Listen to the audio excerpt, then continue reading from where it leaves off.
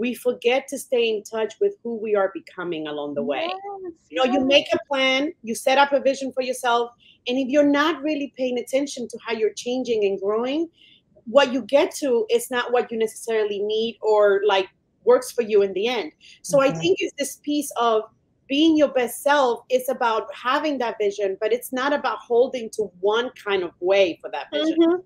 It's Mhm. about Mhm. really paying attention to who you're becoming all the time and accepting that we're becoming all the time, right? That there's no one person that you're sort of getting to. And so I think for me, that was certainly part of what I was experiencing too and reconnecting to that.